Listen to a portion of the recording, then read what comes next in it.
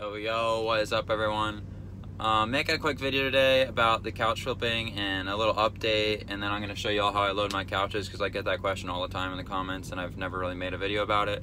So I'm going to set the camera up and show you guys how I load a couch by myself. It's not that hard, so you'll see. But anyways, before we even get into that, I'm just going to let you guys know why I haven't uploaded in a month and why you haven't seen a part 4 or 5 couch flipping episode, whatever we're on, forget. But the main reason for that is because the couch flipping business, or whatever side hustle you want to call it, around my area is getting super competitive. Like, I see people with listings all the time saying couch free delivery, or I'll go to message someone about a couch to pick it up and it says pending pickup or someone's already on the way. So it's just getting super competitive in my area, and obviously I expected this to happen. It happened a little bit sooner than expected.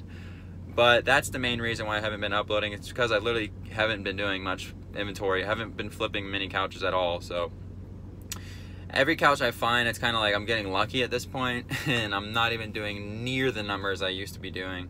Probably I'm doing 25% of the couches that I was doing a month ago. So it's kind of crazy. It kind of sucks, but it's whatever. I'm still doing it on the side. I might try to find something else, or I think I might try to get like a sales job to do, so I can do work my own schedule and stuff. That'd be kind of cool, because I've always kind of want to have a sales job just to learn that whole business model, and then that gives me free time to do stuff like this, side hustles and all that jazz. So that's a little update on that, and that's why the channel has been slowing down a little bit. But I plan to find maybe other side hustles and other video ideas and stuff like that. But anyways, let's get to this couch that I have. I'm going to show you guys what it looks like, and I'm going to show you guys how to load it. So let's get that done.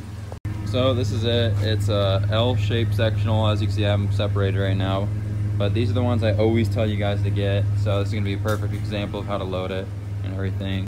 All right, so we already got this one set up. I'll lift this end up.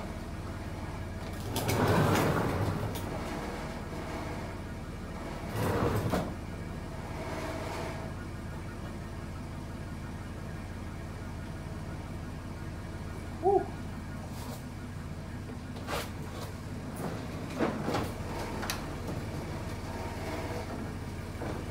jeez.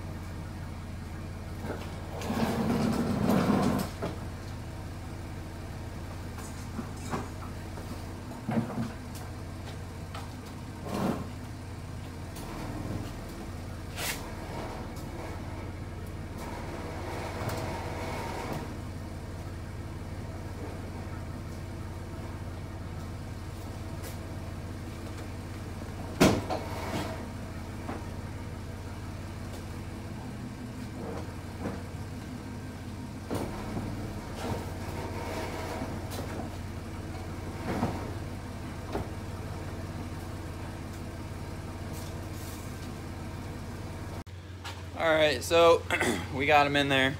Those are obviously the two hardest pieces. Then this one, I'll probably just jam on top or something. Probably put it like right here, actually on the corner, right there.